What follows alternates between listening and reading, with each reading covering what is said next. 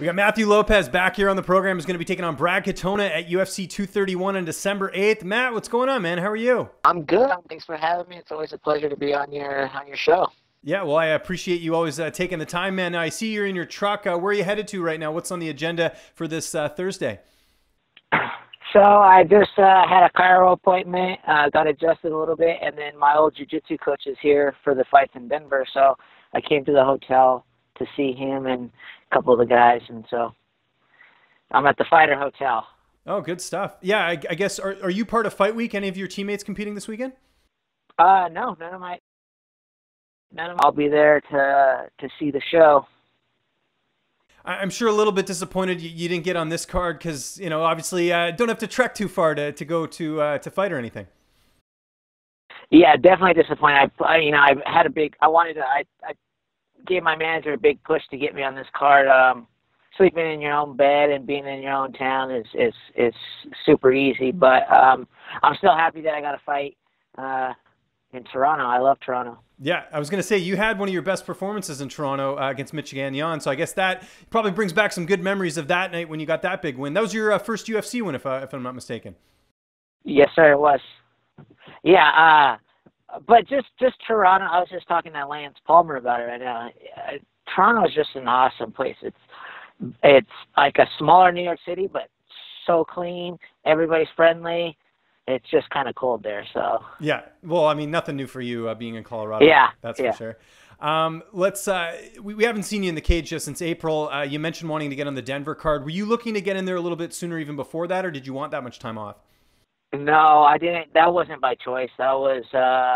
It was good though, because I got to heal up and take care of some things. But I would have rather have been in there sooner. They offered me the fight in was it Sao Paulo or wherever that was at, but I turned it down just because I didn't think that would be a smart move, being on a 0-2 streak and then going to fight a former champion in his hometown. So and then I was just put on the sidelines for a little while. So yeah, I'm just happy to be back in there. Yeah, that's interesting. And I agree with you here. Oftentimes when you have to travel, really far, you only get one cornerman. And then, like you said, you were taking on a former champion. Just talk to me about that decision, because I know that for some fighters, they'll take any fight, but you got to be careful what happens in your career. And that's the thing. Like, you, as a fighter, you almost have this persona where I'm the baddest and I'll fight anybody, anytime, anywhere. But when your career's on the line, when your job's on the line, you have to be a little bit more cerebral about it and think these things through. And not the fact that I thought I was going to lose by any chance, but I just figured if I was to go out there and be successful, I would have to, I won't know, and they could have given it to Barao. I can't remember the guy he fought, but he could have easily lost that fight. So yeah, you just got to think those kind of things through, and I would have fought him. I really would have fought him anywhere else in the world except Brazil. So yeah, I can respect that. Your last fight, I know, didn't go your way against Alejandro Perez. What did you take away from that performance that you can bring into this fight? My biggest thing that I took away from that was not being such a fucking hard, stubborn-headed guy. I went through a lot of adversity for that camp, and that being in my home state, like there was just no way I was going to pull out of that fight. And I should have listened to my coaches. And hats off to him, but I was a better fighter than him. I showed that in the first round. I dominated every position in the first round, striking and grappling. And he caught me with a good knee in the second round and put the fight away. So hats off to him, but 100% I'm a better fighter, and I'll show that December 8th. So they tell you you're fighting Brad Katona. Did you know much about him? Like, were you familiar with him from winning the Ultimate Fighter and everything? So I didn't watch the Ultimate Fighter, but I watched the Ultimate Fighter finale, and I remember him fighting, but he wasn't on my radar, or like I didn't consider him to be in the next fight, so I wasn't like zoned in on him. And yeah, I remember he dropped the guy with a couple left hands, I believe, and that's kind of all I remember. I don't remember a lot of his technique or whatever. But shit, he just won the Ultimate Fighter at a weight up. He's undefeated. So you got to give this guy. You got to take him seriously. Do you watch tape on your opponents, or do you leave that up to your coaches? No, I leave that up to my coaches. I did that for my first 3 fights as a pro, and it would keep me up at night. And I would my sole focus was on the things that I saw him do in previous fights, and it was giving me a lot of hesitation during my fights because I was worried about certain techniques. So now Trevor watches film, and Trevor's a genius when it comes to training for someone. As far as he doesn't say, "Hey, this guy's going to throw overhand right," or "This guy's got a good grappling, so we got to work on this." Or he's never once said my opponent's name in this training camp. And he doesn't plan for one specific thing. He plants these seeds and these tools. He gives you them for training for that particular fight without you knowing, hey, this is what he's going to do. And now my thought process is all focused on that one thing. He gives you so many different tools and ways to go about it that you don't even know you're fighting for, or you don't even know you're training for a specific fighter. Right. Okay, that's interesting. I got to ask the obvious question. Do you feel like you're being brought in to lose? Brad's from Canada. He just won the Ultimate Fighter. He's an SBG Ireland guy. It seems like they're really sort of behind him. How do you sort of look at it sort of from that perspective? That hasn't crossed my mind until now, I guess. Okay. But I would say that they picked the wrong guy to bring in for him to hopefully to build him up. You know what I mean? They could have easily got one of these guys that haven't really fought anybody, and Ben's first real taste of the UFC and a big event. I think this is the biggest card of the year. I don't think I could be wrong. I could be brought in to lose, but I don't think that's going to happen. Like I said, that would have been a bad choice. So, that's not my decision, nor for me to care about. My job is to go in there and spoil a party. I've done it before. No, of course. I was going to say, it reminds me of the Mitch Gagnon fight. A Canadian guy who's actually from Toronto. You went in there and you dominated him. So another interesting scenario here. And Eduardo in Brazil, in Rio. That's true. Yeah, that seems to be your thing. That's true. Spoiling the party. I guess so. I guess I can't fight in my hometown anymore, right? You just got to fight in everyone else's backyard. Yeah. Okay. Fair enough. How much do you feel like experience will play in this fight? Because, you fought for RFA heading into the UFC. You fought a bunch of fights already in the UFC. Brad, this is his second fight, a weight class down, and he fought primarily on the Canadian regional scene, which, let's be honest, not exactly top flight competition. Do you feel like your experience will play a factor in this fight?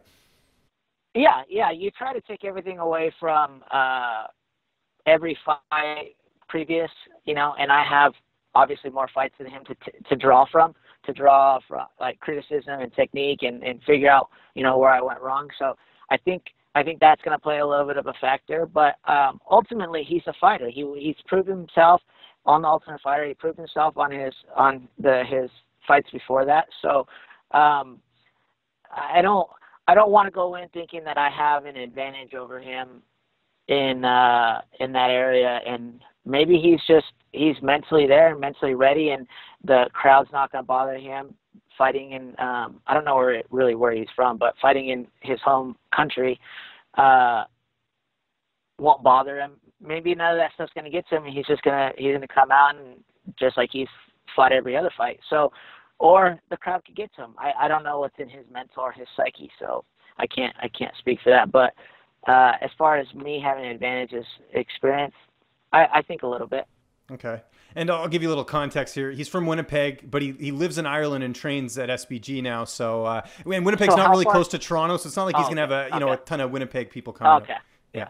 It's a bit of a hike. Well, but Canadians are famous for backing their guys no matter where That's they true. live in Yes, we are passionate. Canada. We get that from hockey, I think. Yeah. So. Yeah. There you go. Training camp, you obviously have some great coaches, great training partners. Is it just sort of the same guys as far as bodies in the gym and everything? No, so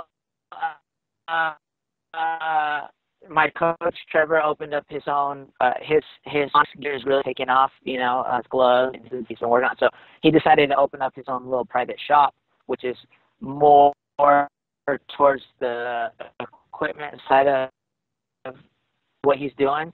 And now there's like a small area for us to. So he opened that with me, Justin, Rose is in there sometimes, but we actually switched over to Elevation. We go spar with the Elevation Fight Team now. So me and Justin do. And man, I honestly don't think I've ever grown from sparring as much as I have now. They just have so many quality guys in there that every round you're getting really good work. So, and the fighters, everybody's been more than welcome to that gym. And big shout out to Elevation. That's great. Who are some of the guys you get to work with? You working with like Neil Magny, Drew Dober, guys like that? Yep. Dober, Magny's in there. Corey Sandhagen's probably been like my best partner. He's so stylistically different and than anybody really, and he brings weird angles and some funky fancy stuff that's it's just fun to go with him. He's such a good partner. But then you got like guys like Austin Hubbard, who's fighting the main event for LFA soon, and then another guy, Lavelle Simpson, who's fighting tomorrow for LFA in Phoenix, I believe. Yep. Or I can't remember. No, you're right. That's the Phoenix card that's coming up here this Friday. Yeah. Yep. So he's fighting on that card.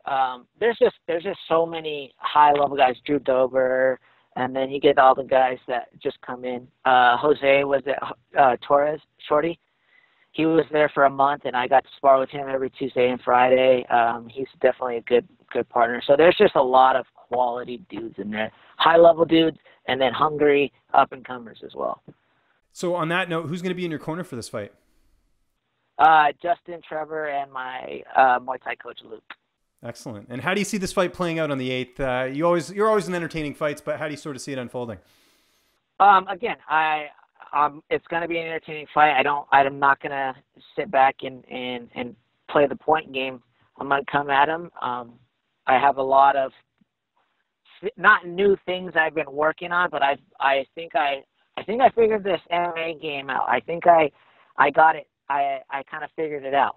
So I'm just excited to go in there and showcase the skills I've gained in the last 8 months, So wherever it goes, I hope he knows he's not a better grappler than me. He's not going to out-grapple me. So his best chance is on the feet, and that plays into my hand as well because I've been working. I've been working really hard on my hand. So it's going to be a difficult fight, I know. I know he's a tough guy, so I'm prepared.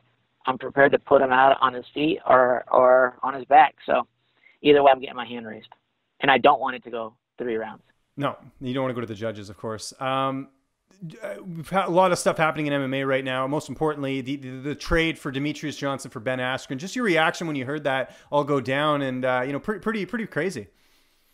I was very surprised, and at first I kind of felt bad for Demetrius Johnson because I didn't know the whole context of the trade and what was the issue with kind of foreshadowing the 125-pound division being cut, and so I kind of felt bad for him. I was like, man, they didn't really give this guy his due.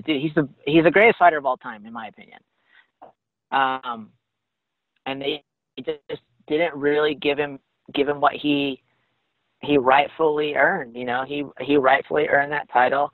I don't think he was getting paid as much as he would like to. He wasn't getting the publicity that he would have liked to. So, but after I read it, he wanted to be out. He would rather be at 1, and it brings new life into the 170-pound division. So, all in all, I think it was a good trade for both parties. But it sucks to see him go.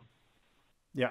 No, I hear you on that. We're looking forward to this fight, man. This is a stacked card, like you mentioned. I can't wait. UFC 231, December 8th. Matt, always a pleasure, man. I appreciate you taking the time. Just remind people where they can find you on social media, and if you got any sponsors or shout-outs, the floor is yours. Yep.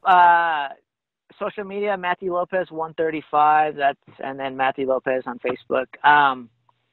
As far as sponsors, just American Ethanol. They've been with us for a long time. My management team, and they help us out so much. So thank you to you for, getting our names out there and letting us talk a little bit.